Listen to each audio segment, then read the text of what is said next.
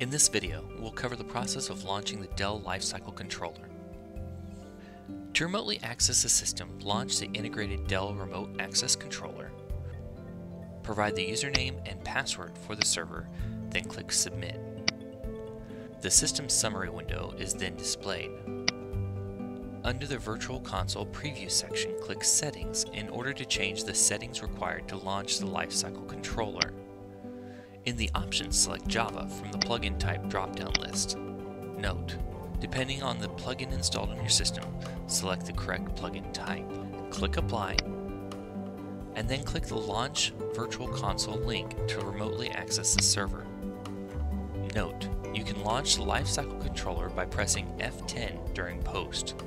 In the security warning window, click Run. Once completed, the Lifecycle Controller homepage is then displayed. For more information on the Dell Lifecycle Controller, visit techcenter.com/LC.